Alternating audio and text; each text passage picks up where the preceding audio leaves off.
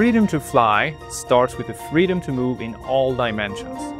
A plane is a wonderful invention capable of allowing the pilot to traverse the atmosphere with detailed control over all three axes of movement.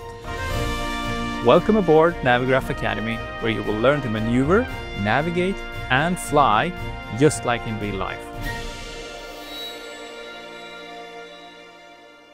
Today, you will learn everything you need to know about controlling a plane. We will look at the controls one by one: the elevator, the ailerons, and the rudder. They move the aircraft around each of the three axes, and in doing so, they make us go where we want to go. Once we're familiar with the control inputs and the primary intended reactions of the aircraft, we will move into the secondary, unintended side effects. And at the end of the lesson, we'll be ready to jump into the simulator, practice these effects as they happen in real time, together with Jason. Let us begin with the elevator.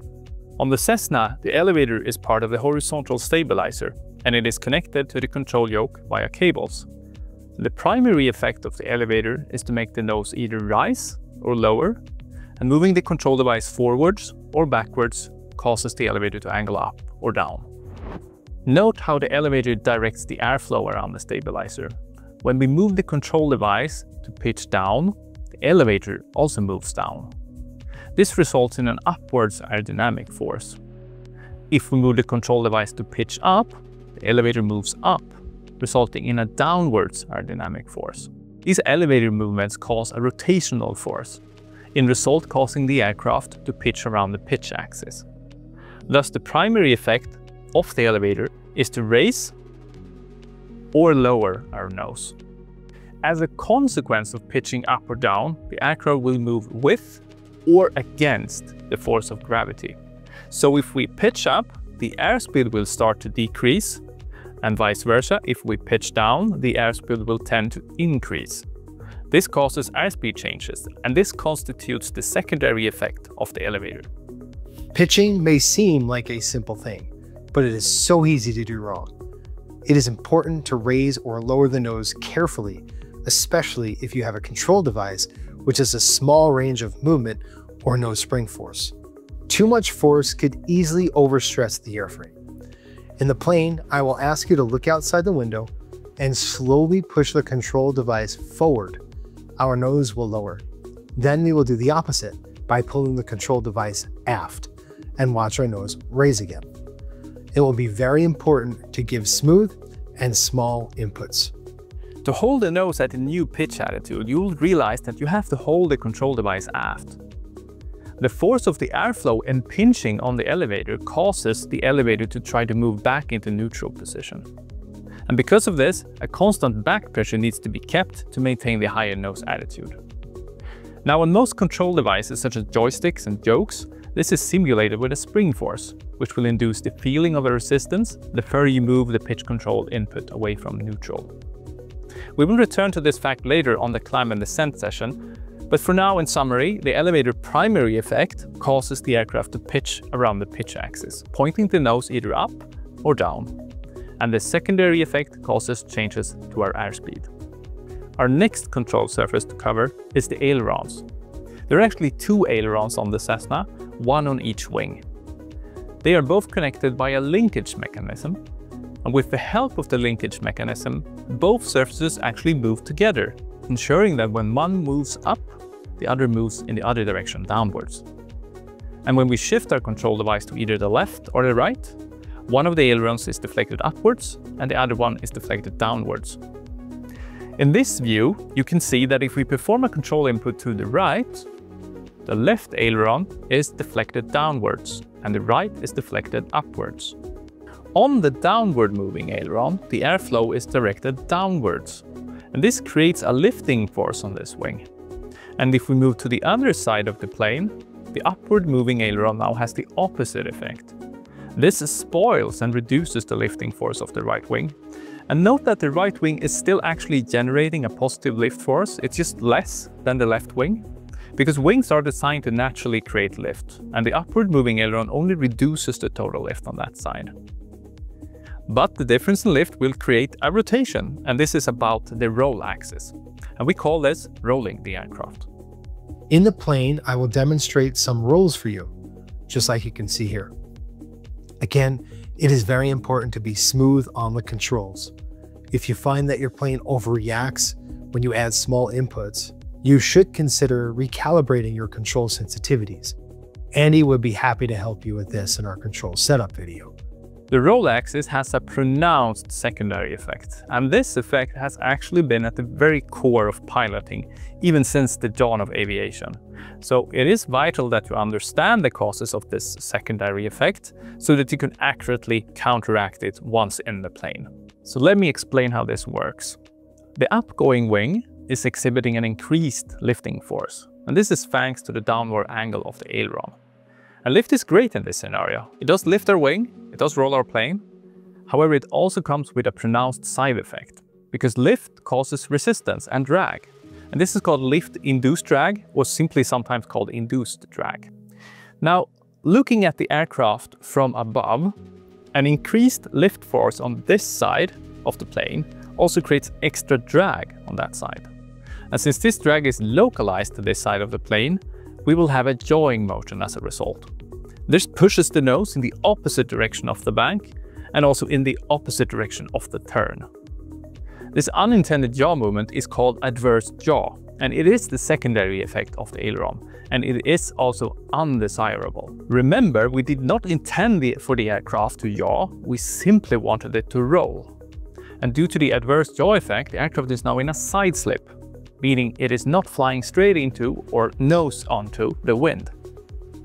This is an uncoordinated flight state, and in order for the roll to be coordinated, we have to counter the yawing motion. So the aircraft once again aligns and straightens out into the relative airflow.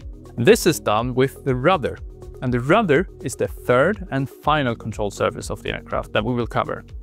On the Cessna, it sits at the very back of the vertical stabilizer. The rudder can either move left or right. For example, if we apply the rudder input to the right, the rudder surface will also move to the right, deflecting airflow in that direction. Now this in turn generates a force that pushes the aft of the plane left. Remembering that the aircraft moves about the center of gravity, which sits about here, we see that the tail moves to the left and then the nose moves to the right. Thus, when we use our ailerons and encounter adverse yaw, we must also use a rudder input to maintain stable flight. So in our example, entering a right turn, the adverse yaw caused the airplane to yaw to the left, and we therefore need to use right rudder to once again align the plane with the relative wind. And we're now maintaining coordinated flight. Note here what Martin said. In a right turn, we must use right rudder to compensate for adverse yaw. Hey, it's Andy here. Just a word on use of the rudder in simulators. So in a real Cessna, you would use the rudder pedals to move the rudder. Depending on your home setup, you may have similar rudders, a twistable joystick, or some other control axis bound to the rudder input. Coordinating turns is actually a pretty delicate and precise activity that requires fine inputs. So we only recommend doing this manually if you own a pair of rudder pedals. In all other cases, we just suggest that you turn using the auto rudder and turn it on within the assistance settings in Microsoft Flight Simulator. That way the sim will keep your turns coordinated automatically. It's also good to know that many airliners, such as the Boeing 737 and the Airbus A320, use a yaw damper, which basically acts as an auto rudder. If you use the auto rudder setting, you should consider this part of the lesson as good to know. You can still make use of the rudder to yaw the aircraft, but there is no need to specifically counter adverse yaw when rolling. Let's go through how we coordinate our turns. When we fly, we will start with a right roll. The first thing you'll want to do is look outside. Find a visual landmark in front of you. As we add right aileron input, we simultaneously add our right rudder input. If you add enough rudder to counter the adverse yaw, your visual landmark is going to appear to stand still in the windscreen. If the landmark is staying fixed in a place as we roll, we know we're countering the adverse yaw. A fixed landmark indicates that the aircraft nose is not yawing in either direction. If the landmarks move to either direction like this, recover straight and level flight. On the next entry, try to alter your rudder versus aileron inputs to match. This should prevent the landmark from moving. It helps if your aileron and rudder inputs are smooth, simultaneous, and relatively large. Smaller inputs can make it difficult to coordinate properly. A good approximation is to add aileron that equals about 1/3 to half of the total range of control input. As soon as you start applying aileron input, the adverse yaw occurs. Once you move your aileron control back to neutral, the adverse yaw will stop. This means rudder inputs are tied to aileron inputs, not the bank angle. Whenever you neutralize the ailerons, also remove the rudder input, even if you have a bank angle. If you reverse aileron input, for example, to resume wings level attitude, you're going to have to reverse the rudder input as well. After we got our first taste of adverse yaw effect, let us try a few wing rockings. These are excellent maneuvers to practice aileron and rudder coordination. Wing rockings work like this. Now, pay attention to my yoke and rudder. At this bank angle, I reverse the roll and roll back the other way. My landmark should again remain fixed. Remember, as soon as reverse the aileron input, I have to reverse the rudder input. Continue the roll in the other direction. Once we reach the same bank angle in the other direction, we reverse again. Right aileron, right rudder. Again, my landmark should appear fixed. We continue doing this for some time, dipping right and left, practicing aileron and rudder coordination as we do it. In no time, you'll be a master of the aileron rudder coordination. Let's discuss the rudder in a little bit more detail. The rudder sits at the back of the vertical fin, and it is connected to rudder pedals via control cables. And pushing the pedals to the left or right causes the rudder to move in the same direction as the pedals. We have already established that the primary effect of the rudder causes a yawing motion. This movement occurs around the yaw axis, sometimes also called the vertical axis. However, the rudder also has a secondary effect, and you must be familiar with this one as well. If we press and hold a rudder input, the airplane will yaw. Looking at the airplane from above, we discover that as we add our yaw input, the outer wing travels forward. This increases the speed of the airflow on this wing. Meanwhile, on the inner wing, the opposite is happening. Since airflow speed is directly linked to the lifting force, the difference in velocity between the left wing and the right wing now creates a difference in lift over the two wings. This generates a rolling motion in the same direction as the yaw input, now causing the outer wing to rise. The roll tendency is the secondary effect of the rudder. When we fly our session, let us finish the day by seeing this in action. Now keep an eye on my rudder pedals as I press the rudder smoothly all the way to about a half deflection. You can see the yaw, and then we can see the aircraft start to roll. To counter the roll tendency created by the yaw input, we must use ailerons to remain wings level. Note that this rolling effect is quite small on the Cessna, but it's important that you understand the principle and get an intuitive feeling of the effect. This will help later when we'll start practicing turns as well as landings. And we have now covered all the primary flight controls. Let us summarize what we have learned. We have 3 control surfaces that move the aircraft around the 3 axes. These are the elevator moving the aircraft around the pitch axis. The primary effect of the elevator is to move us in pitch. The elevator's secondary effect is an airspeed change. Then we have the ailerons, moving the aircraft around the roll axis. The primary effect of the ailerons is to roll the aircraft. The ailerons suffer from the secondary effect called adverse yaw, and this must be countered with rudder input.